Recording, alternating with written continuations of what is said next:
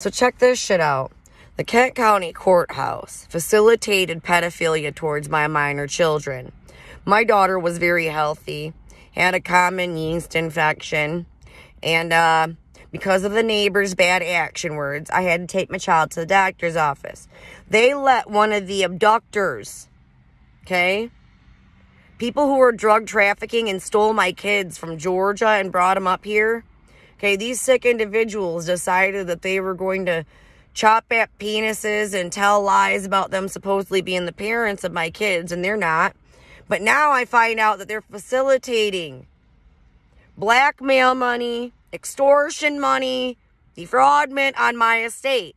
They are actually paying these disgusting kidnappers money without my consent, okay? So these people, through fraud, through DHS, food stamp fraud, government grant fraud, Medicare fraud. Somehow I'm getting a $313 deduction even though my check is less than $1,000 a month and I'm applicable for DHS services, but they're defrauding me all that while they're giving money to, blackmailers and extortionists. I'm not paying child support to a domestic terrorist. I am not paying child support to a traitor to his country. I'm not paying child support to someone who supported infiltration in his own fucking unit, turned his back on his goddamn wife, and somehow thinks that he's going to mean something to her at some point. The Kent County Courthouse is an abusive, sick group of mentally ill fucks. They have male detectives in the child abuse section.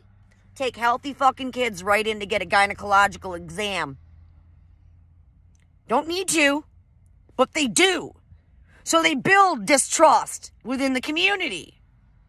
I watched the man who used the abortion tool on me, who had sexually assaulted me and used drugs and shit, deal with a dope trafficker's relative in a family court case that neither one of them belonged in because they both were part of the abduction of my cancer research specimen. They're fucking mentally ill, and I want people to sue Kent County, Michigan, the Kent County Courthouse, the family court, the probate court, and the criminal court for improprieties.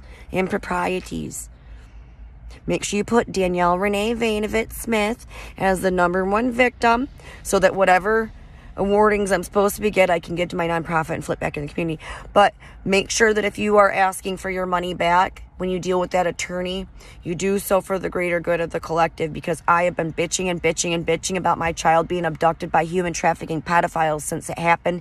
And Mindy Lee Johnson's relatives have one of my spondyliac children that they have literally done surgeries on illegally without my permission.